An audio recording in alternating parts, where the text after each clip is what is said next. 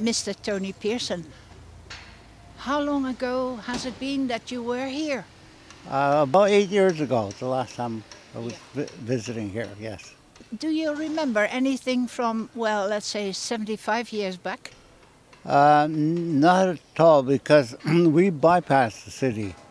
We went to the east of here, and so we crossed over the Skipik Canal and then worked our way up north towards Groningen. I see. And I've been here probably over the last 20 years 5 times. Or Four times anyway. 4 times anyway. Yeah. You're a hero here. So yes, so we for some reason we started coming here, and then we met people, friends, and then we just kept coming. There's a war in Ukraine going on. Do you have any memories of that? Oh yes, I certainly do. I haven't. The small details I've forgotten, but the major things I'll probably never forget. Yeah. No. What is it that you never forget? Well, the first thing is sleeping in the ground all the time, and there was no safe place unless you were somewhere where there was out of range of the shell fire and whatnot. So we always were pleased when we got to a safe area and had a bit of rest. And as a result of that, it made life a little bit easier and better, yes. Because we moved north to Groningen, and then after leaving Groningen, we went to Germany, where we ended up in May 5th. Yeah. I believe you were not home until 1946? That's right, yes. I was one of the lucky ones or unlucky ones who had to stay here.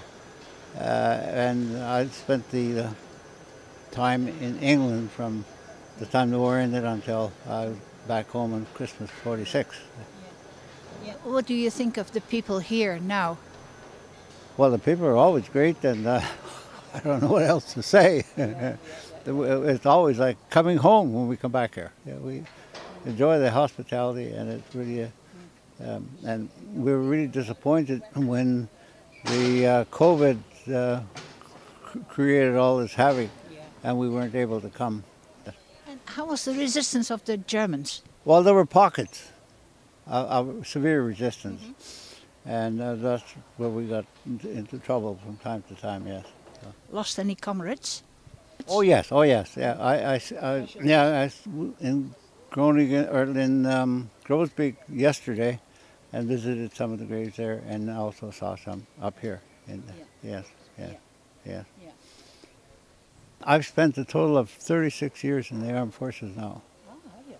Yeah. So when I got back, I had no idea what to do, and so the only thing I knew was the military.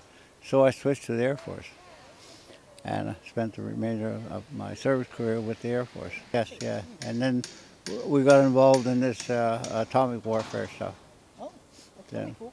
Well, you know, all the bases that were set up, underground bunkers, and so we had to maintain communication and do, all those things that are associated in the event of a bomb that came down.